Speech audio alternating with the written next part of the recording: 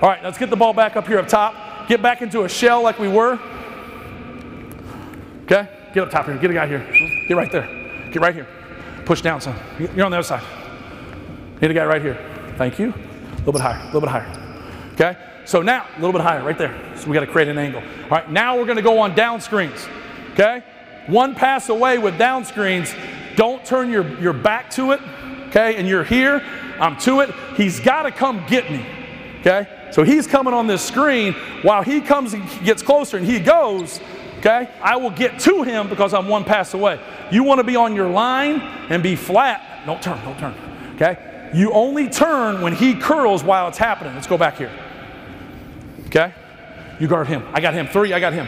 Let me guard him. Let me guard him. All right? So we go and you go to down screen. I'm on my line. I'm open because he could drive. Curl. Do a tight curl here. Don't do a straight cut. Okay? I want to show you the time that I turn my body. He goes, I'm on my line, I see the ball, I'm here, he curls, I show when it happens, and then I retreat back to my line. But I don't show and stay. A lot of problems, a lot of slips happen this way. Big guys don't see the ball, and big guys show when they stay. Okay? Some people just switch that. When you get like sizes, they say the hell with all that. They switch it. They don't like to mess with it. All right? But when you're dealing with unlike sizes, you're dealing with different philosophies. All right? We like to stay with that. Now, when it's 2 passes away and it's only one guy involved, hit here, step off. You 2 step off. Okay? And you're here, hit, stop. Okay? So now, okay, we always gauge our center line. Okay? On, is the ball below the free throw line? Yes. Is your man below the free throw line? Yes. Split the court in half. Okay? That just keeps it simple for you. But what happens is, if this dude makes some shots, you gravitate this way, all right? But what if he gets beat off the bounce and you're a low man, all right? There's 2 things more important than him, okay?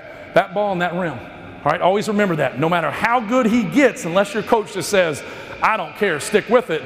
Well, then if he says stick with it, and then he's up top here, or excuse me, you're up top here, I've become a low man then, and I got to help you as you stay with him, all right? It just kind of changes the philosophy. All right, step off.